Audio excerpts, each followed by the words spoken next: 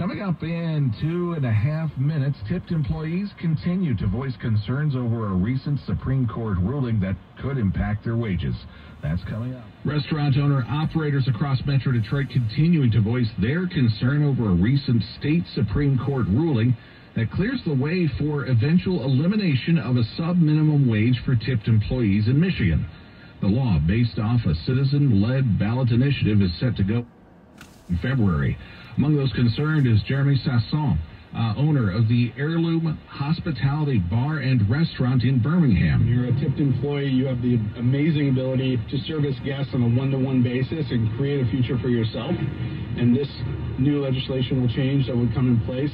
It really kind of handcuff that opportunity and forever change it. Do you think that it would lead to layoffs? Layoffs seem very, very possible. Trying to understand how a business can remain profitable in this landscape and, where they're going to have to make changes to accomplish that could be all over the map. A growing number of tipped employees are concerned that by raising their hourly wage, because customers will be less inclined to tip or even go to restaurants as often if prices are raised as a result. An Ohio dad is facing charges